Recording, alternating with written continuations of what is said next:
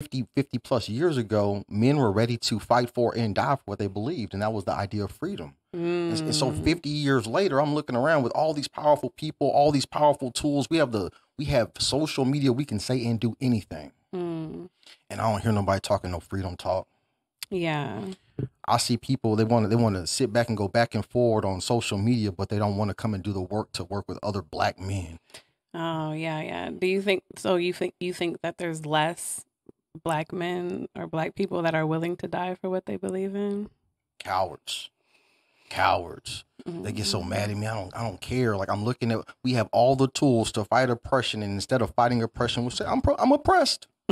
They stopping me. Yeah. Man, I'm for real. Like I'm aspirational. I think that this YouTube thing, I think that social media has the power to reach people so quickly, you know? Yeah. I mean, my numbers from the last couple of days is shit. You get 30,000 views, you know, quickly. Yeah. The message travels so fast. And so I believe in building. I believe like the Black Panther Party was one of the most important organizations to ever exist.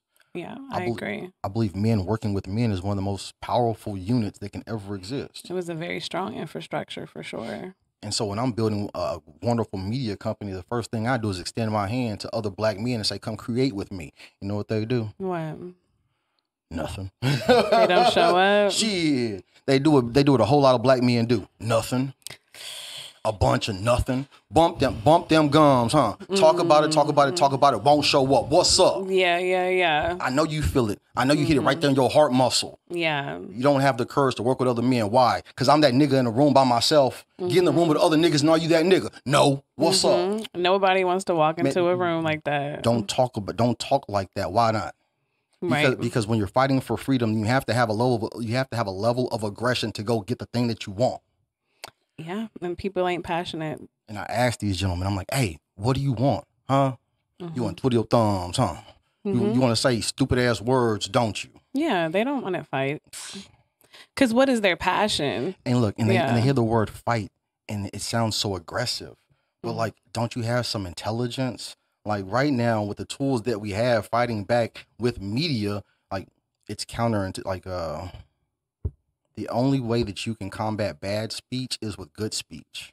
If I beat up one man who says a bad thing, there's still other people saying the exact same thing. And so I have to engage in conversation with this person, and I want to hear why you think what you think, and then I'm going to articulate what I think, and maybe we could drink a beer. That's the best battles, when you understand what they understand. You have to use their understanding to your advantage to get them to digest what you need them to. Humility is an amazing thing. Like I don't know everything.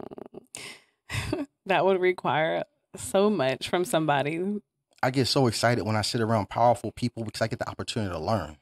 Right. It gets me so excited to ask questions. I'm like, damn.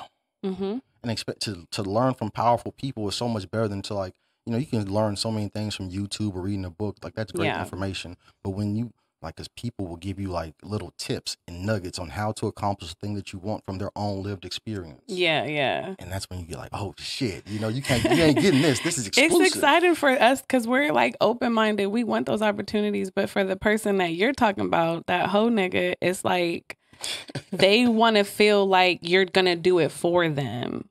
Like, oh, you actually want me to be a part of the fight? I thought you just wanted me to stand here and look cute.